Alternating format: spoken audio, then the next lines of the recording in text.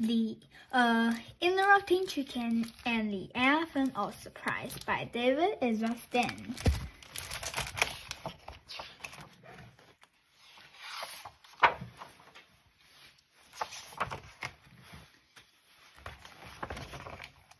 It was after school for the little red chicken.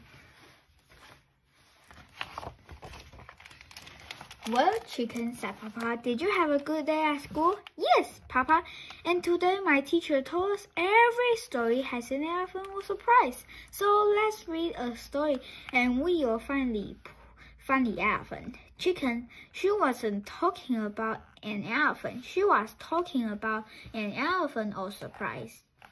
What's an elephant or surprise?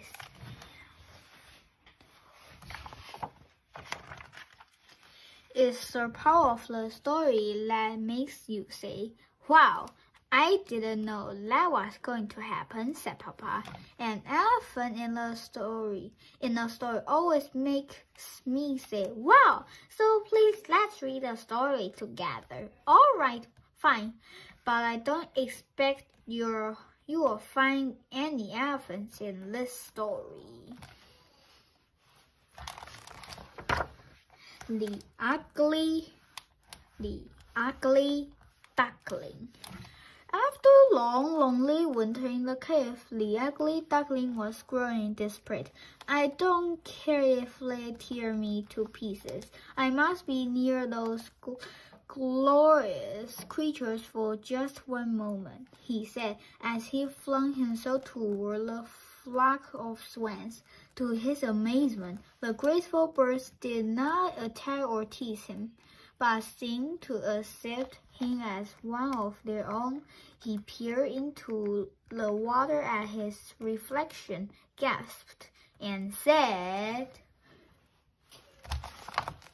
"Surprise! I'm an elephant! Thank you for finding me." "No problem. We learned about you in school." Chicken, there are no elephants in The Ugly Duckling. Every good story has one. That's what my teacher said. That's ridiculous.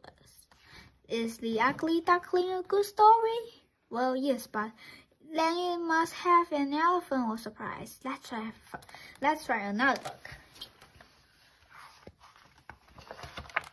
Rapunzel. Enchanted by Rapunzel's beautiful singing, the prince drew near the tower. He had waited for this night. "Rapunzel, Rapunzel," he called, "let down your hair." Suddenly, a braid of Rapunzel's hair slid down the tower wall. "Come to me, my prince," called Medea's voice above. With all haste, the prince began to climb. When he reached Rapunzel, he gazed at his love, and she said, "Surprise! I'm an elephant! You've done it again! You're welcome!" "Chicken, I know there's no elephant in Rapunzel. That is just plain ludicrous. Don't you feel sorry for the elephant, Papa?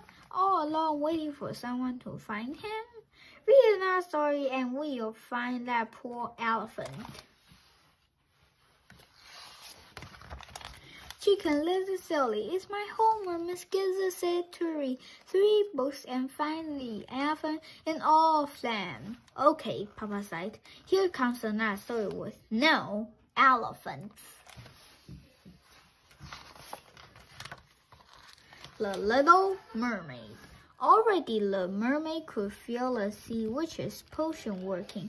Soon with her new legs, she would dance with the prince, and he would fall in love with her. As she crawled out of the waves, a sharp pain passed through her. She fell to the steps of the palace and knew only darkness. When she awoke, the prince himself was standing over her. In the moonlight, she saw that her wish had come true. She finally did have legs. Elephant legs! Wow, that was a surprise, I know.